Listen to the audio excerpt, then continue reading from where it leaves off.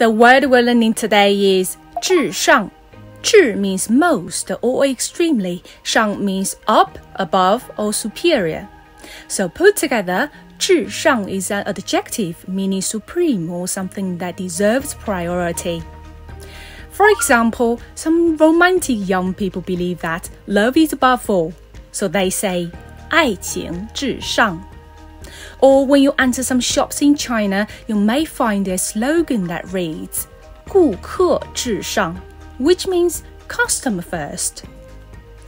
For businessmen, customer first could be the philosophy of running a company. For a nation, it is believed that 我们坚持人民至上，生命至上。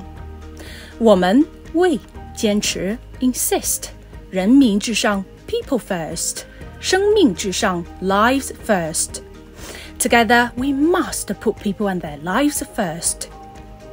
Whatever challenges we have faced in China, it has been proven that people's lives and well-being have always been the top priority, demonstrating a great sense of responsibility and courage. What comes first for you? Share with us.